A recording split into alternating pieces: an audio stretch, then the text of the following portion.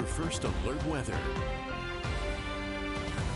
Okay, bright over IF to start with this morning. We're going to see temps. Yeah.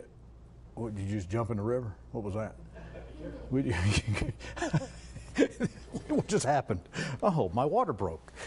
It's going to be bright around here. Be careful if you are going to be in the river. I'm not sure what happened. There is indeed some bright sunshine over the newly revamped and revamping of Holt Arena. I can't wait for that. 48 in Pocatello, and the sun will be going down tonight just after 9 o'clock. It's going to be a bright beginning around here. You're going to need your sunglasses. You'll need to have that SPF and a hat, and make sure you're hydrated. If you have a Camelback, please see a chiropractor, or just make sure it's full of water, not vodka. Don't try to do that. That's a problem. It's going to be in the 50s tonight, and then we'll head toward the upper 80s into tomorrow. So we get these waves that come through here, stir up some of these afternoon winds, 10 to 15 miles an hour, and then cool us down for a day, and then we bring it back. So we'll have some afternoon showers just to the north of us. It's 49 and bright in Blackfoot this morning. Look at that gorgeous Idaho sunshine. Jackson, Wyoming's got their sunshine too, and it's 40 degrees with the light winds out of the north, and that may pull in some smoke, but the good news is high pressure and the southwesterly winds are keeping that at bay. So there is just a little divot of smoke into Montana. We're in the 40s in some of our mountain areas this morning with light winds. They'll gust this afternoon. The real story, though, is the heat and the severe weather that is into parts of the boot of Louisiana this morning, dropping through Arkansas and Oklahoma, and it's just a mess of a heat wave. It's like living in a microwave in Texas, and if you've never lived there, I don't recommend it. Your tramp stamps will melt, I'm telling you. High pressure over the top of us. High means dry with a little wave of wind through here, and low pressure. There's not much to show you on Vipercast other than the fact that it will be clear and you'll have that hot wind, and it can help sometimes, but let that cool air into the house or a trailer hut early this morning, and that way you can turn the fan on and enjoy some of that cool air that you've retained. That's what I like to do. I just invite people in all night long. They bring drinks, and I'm awake. People are spinning out in their trucks overnight because they don't have a job.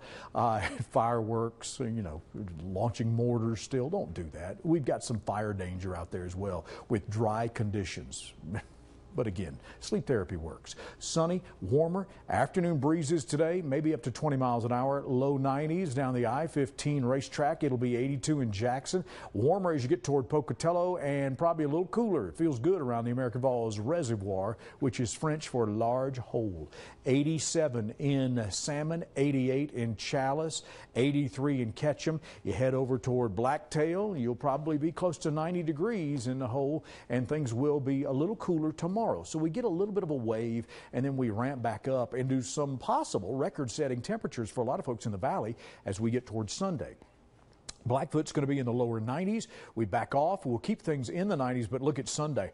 Hot. Rexburg 87, 86 for tomorrow with, again, a wave through here and a little moisture, and then we fire up the grill and start cooking on into Sunday. Jackson will be in the lower 80s, mid to upper 40s. Still nice in the early morning and late afternoon hours. Best time to walk the dog and keep their little paws off the pavement. I like those little doggy shoes people wear. You know, you could use those for little humans too, because you get 4 of them and just buy 2, get 2 free if you think about it. It'll be 94. That's like a really bad Amazon deal. It's going to be hotter on into Sunday. 95 around here. Idaho Falls, cooking with gas. We're still hovering around 91 to 89 degrees. That's at the airport, which, remember, is out there in the country by the melted soccer ball across the street. It'll be 93 on into Sunday afternoon. There may be some triple-digit temperatures into that hot pocket between Pocatello and Burley, especially as we get into Sunday around here.